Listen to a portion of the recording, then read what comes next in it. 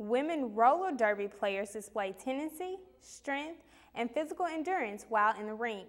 But when the skates come off, they show compassion, generosity, and kindness. Our Leslie Nash has the story. It's the hardest working bunch of individuals I've ever had the pleasure of working with.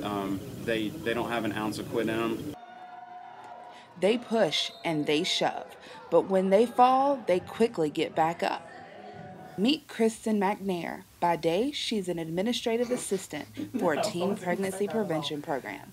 By night, she's rough and tough Katie Parrish, a member of the Southern Misfits roller derby team. Team members reflect all aspects of life. We have mechanics in the Army, we have administrative assistants, we have doctors, lawyers, nurses. And when this unique group of ladies comes together, it's a beautiful thing. The team members raise money for breast cancer awareness and have helped with Toys for Tots and the Women's Habitat Bill. Lots of community service, do a lot of philanthropy events. The game builds team members' confidence and strengthens community bonds. I'm awkward off my skates and I'm clumsy, but when I get on my skates, I feel confident and I can hit people and be aggressive.